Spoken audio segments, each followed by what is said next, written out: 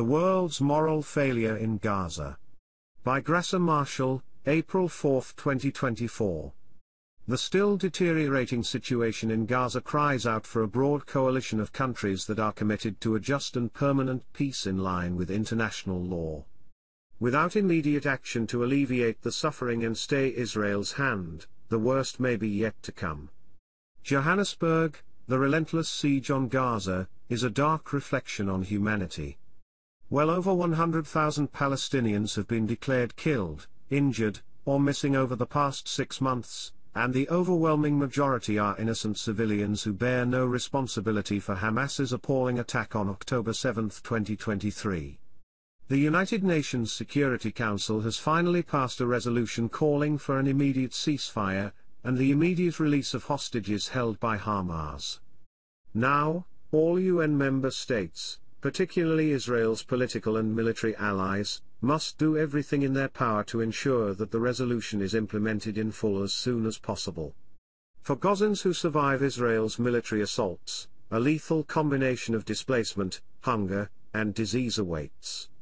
Israel's blockade of humanitarian supplies, food, and clean water has made life in the enclave a nightmare.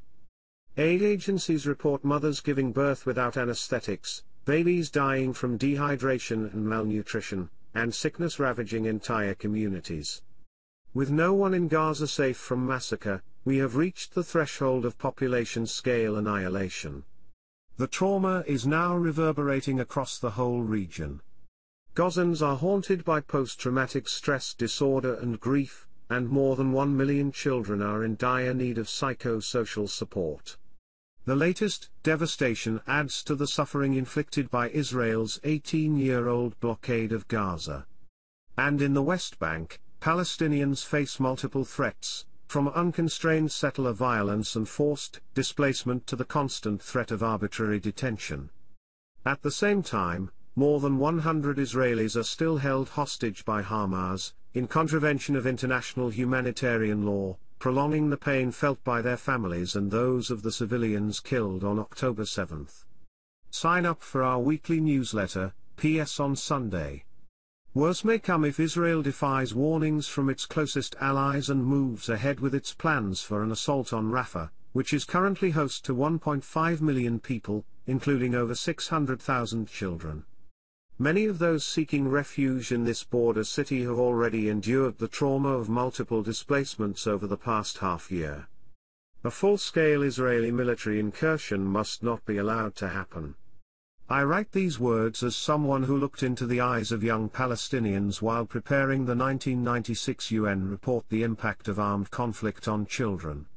Speaking to children in refugee camps, we promised that their suffering would end. Not only have we failed to make good on that promise, we have left an even more hostile world for children who happen to be born Palestinian. I carry this haunting failure with me. I also write these words as a member of the Elders, the group of independent global leaders that I co-founded with my late husband, Nelson Mandela, and which was chaired in its early years by Archbishop Desmond Tutu and former UN Secretary-General Kofi Annan. Madiba Mandela gave us a mandate to work for peace, justice, and human rights worldwide, and he always considered Palestinian liberation to be key to achieving a just and free world for all. How can any of us speak credibly of universal human rights and the international rule of law when we permit brutality and occupation to continue for decades? Amid such despair and lack of moral courage by those with the power to stop the current carnage in Gaza, I am proud of the exceptional leadership that South Africa has shown in bringing a complaint against Israel for violating the Genocide Convention at the International Court of Justice.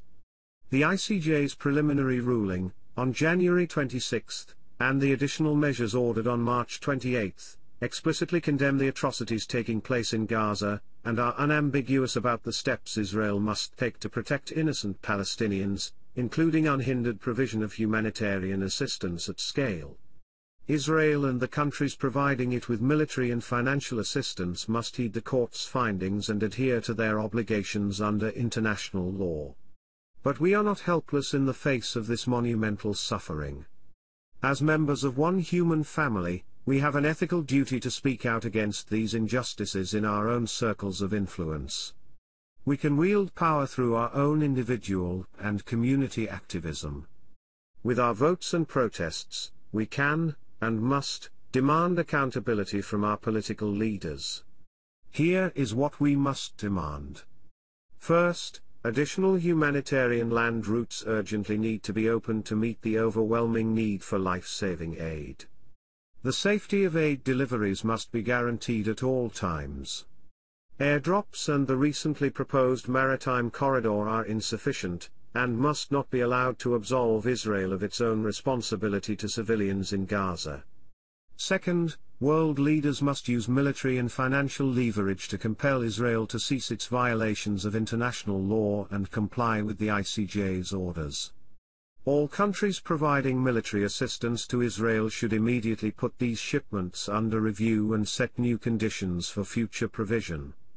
Those that continue supplying arms are enabling the carnage and may be complicit in war crimes.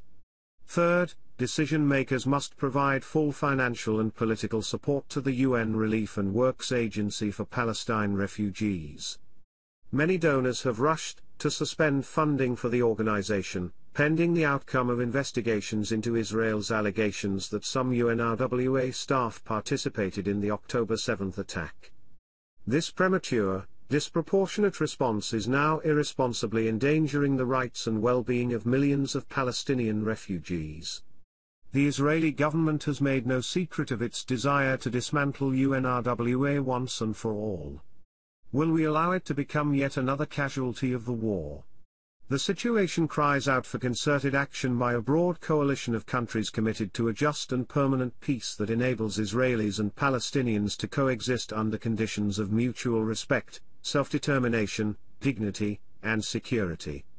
Palestinian and Israeli lives and security are of equal worth. If this fundamental truth does not prevail on political leaders and ordinary citizens, we will continue to forsake generations of innocent children. GRAÇA Marshall, Deputy Chair of the Elders, is the founder of the GRAÇA Marshall Trust. This podcast was brought to you by BG Media App and barglobal.net. Please subscribe, like, and share this video.